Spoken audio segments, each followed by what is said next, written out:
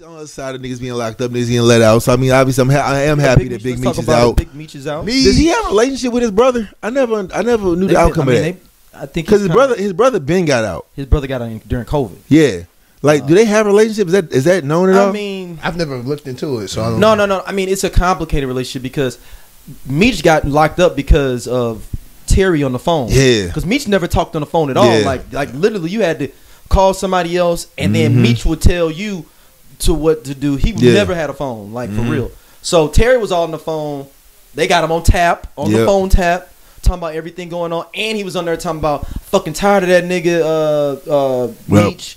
You know what I'm saying? He doing all this shit in Atlanta, putting up the motherfucking billboard, blowing himself out and everything. He's like, fuck that nigga, you know. So Meech hears that too. I'm sure it's got to be come back on. When season is it? Season 3? Season 4? Season 3's coming. Season 3. They recast. No, 4. Season 4. They recast Meech. I'm tapped in, dog. I'm tapped in. I feel like they need to recast me. Listen, it's gonna be like an older version. Yeah, they need to. Oh, so Lil Meech's not gonna be on there no more. They've recast Meech. Yes. Wait. So the son ain't gonna be on there no more? Yeah, they recast him. They gotta make him older. So they're gonna bring his daddy on, or no? Or it's gonna be somebody else? No, it's not gonna be real Meech either. It's gonna be a new actor. Damn, I guess you can't be in jail learning lines and shit. I just say real Meech can't just come on. That would be. You know what? You know be dope as fuck. Like the last episode, like the last season, maybe. Like the last season, you have like a part where he walk in, and be like, "So what's your name again?" What's up, man? I'm Big Meech. Damn, nice to meet you, man. And then like roll the credits. Ooh!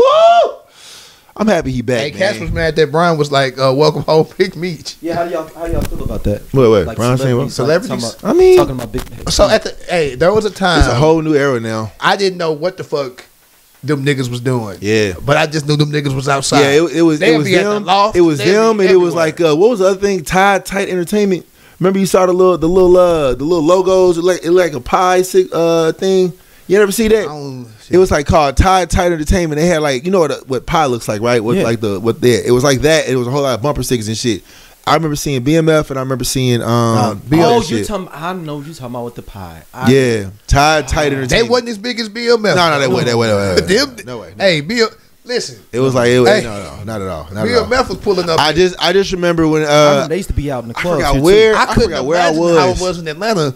I know that they was heavy up here. St. Louis, that's what I'm saying. BMF was crazy deep up here. I think it was at what was the club that was off of Broadway down Spotlight.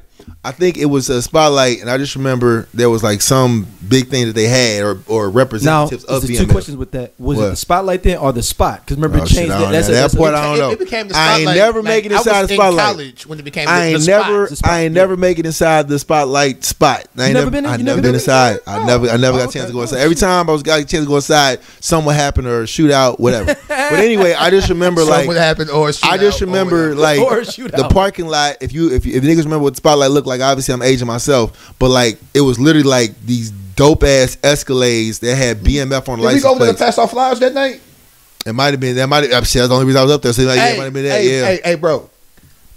It was like 10 of them, dog. I didn't want to put no flyer on when I realized that was the BMF trucks. I was like, I can't even put no flyer in the window. I just remember seeing it was like a nigga outside, and I was like, hey man, can you just spread this? We got something. Yeah. It all go. We supporting kids. I just remember license plate and like all these motherfucking like Escalades was parked right in front. I was if you respect the niggas, I've learned no matter what type do this it is, as long as you show a nigga respect, they gonna show it back. He took the flyer. He like, oh y'all them college niggas. I was like, yeah, we do step shows and shit. He like, oh okay. I didn't even know that shit.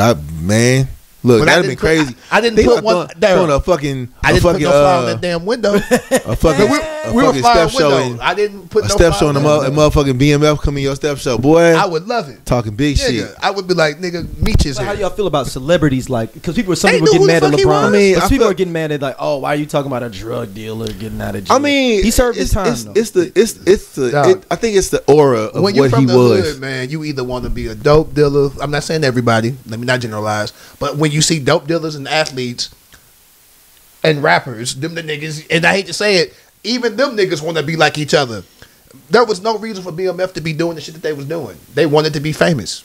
Yeah, I think there was no reason for them to be doing it. I think it's the aura of what BMF was and kind of what they did. I mean, LeBron is from Akron. Like the Midwest was St. Louis, I mean, as far when you hear about drug cities, St. Louis, and they was going through Akron. Cleveland or Akron, shit, Memphis, and I think somewhere in Chicago, Gary, you know, and Little Rock. You know what I'm saying? Like those was the cities that was like having all the highways that go everywhere or some shit like that. I forgot what highway that was. Is it 70? Is 70 is the main highway, or it's a highway in Missouri where it splits off to everywhere? Is that 70? 70. Is 70? Okay, well there it is. 70 goes all the way to DC and all outside of Vegas, all the way to outside Vegas. Damn. I remember being on a car ride to motherfucking. Would you go to DC that year? Yeah. That's a year. Never again. We was in the club when Cameron got shot. Never again. That was a 12-hour trip. Never fucking again. Hey, Daryl. There is some shit where we could be like Forrest Gump, where we've been at some shit and it have shit, and it had shit to do with us. We just was there. We were in the club, just, like, peeking around, like old girl, like old girl Club Love on BT Awards when she when the bad, what was it, when he was like when Academics was like, is you bad, and the girl was stuck her head. That was y'all like, what's going on? We're in the club. That club was fire too. DMX was rapping. Club Love. Best shit. Or was it in Dreams? Was it Dreams then when y'all went? No, it was Club. I just remember Love. It changed to Love. I know that. I remember it's called Love. I don't know if it's still there. Okay. I just know it was levels. And one level it was DMX. Another level it was Omarion. I'm like, how big is this motherfucking club? That was it was like a little Jamaican or it was like a Caribbean level. I was like, this shit is amazing. Wild. Anyway, that shit was wild. Cameron pulls up. Some niggas start spraying that cam. We are there. I'm you know me. I'm hood adjacent. I'm amazed. So I'm like, they tried to kill Cameron. That's crazy. That's wild. And then Cameron talking about, I saw that nigga throw up the Dynasty sign. Yeah, he was on the radio and shit. He started seeing niggas throw up the Dynasty sign type shit. It sounds ridiculous that like before I shoot at you, I want to let you. Because the Dynasty sign is it's a two-hand sign. Yeah, I know. Somebody. You gotta put the gun. You can't just do one thing like throw up a C or something or throw up a B. No, you somebody yelled out, "It's the Rock, bitch!" I gotta give my gun to somebody. I was like, "Hold this." Yeah, that's what it was. Nah. One person stole the sign up, and the other person on the other side of the street, then you know what I'm saying, kiss them off guard type shit. That could be it. Thank you for. You know what? I never knew that. I don't know if that's true. No. I don't know if that's true. I'm just saying if I was thinking about it, it was like. But I was thinking about it. You know what I'm saying? You looking like who's like, hey, it's the Rock. So one is the assistant. The Rock. And then as soon as he turns his head to be like, what? And then lets it off. What's the assistant pimp? Yeah. Not even the assistant pimp. That was the signal to go. Yeah. Oh. I'm gonna throw up the Rock. And then you start spraying. And then now that's him. That makes more sense. I'm gonna that make the Rock sign was the signal. I'm gonna make that be the thing now. Whether that was true or not, Cameron, if that's not what you said, that's what it makes more sense. Because I can't imagine a nigga being like, that's a two-hand sign.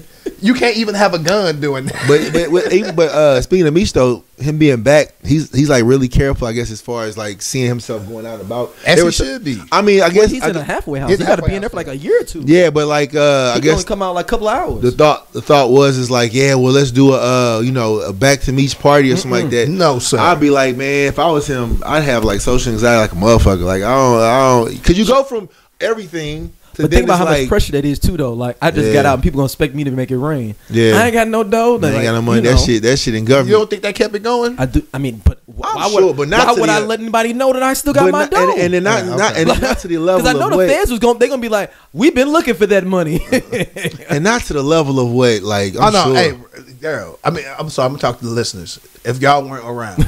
Because some of y'all are younger. I looked at the numbers. Some of y'all are actually younger than me. I don't know why you listen to my old ass, but I appreciate you. Or our old asses, I should say.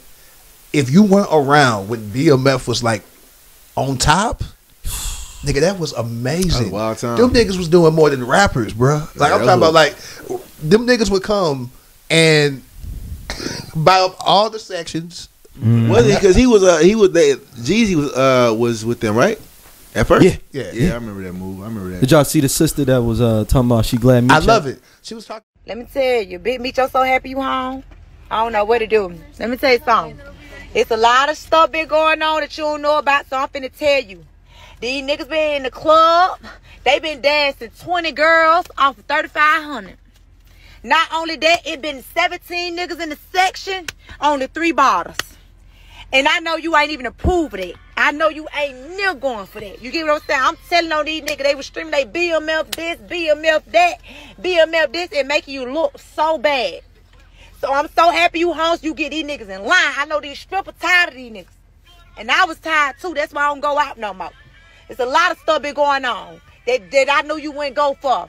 These niggas be riding around, acting like they really getting money. They ain't getting out of coin. They out here serving 3 5s for $250, trying to go up. Like, it's a lot going on right here. I'm so happy you home. And I ain't never even met you, nigga. I'm so happy you home. I am so happy you home. I know it's finna be some money flow through. I don't even care if it's just legal money. I know it's finna be some money come through. I feel it. It's like something came over my body. It's finna be some money. It's finna be some money. Bit me home. Cause these niggas been making you look so bad. You don't believe me? You added strippers. Ask the bottle girls. Ask all of them.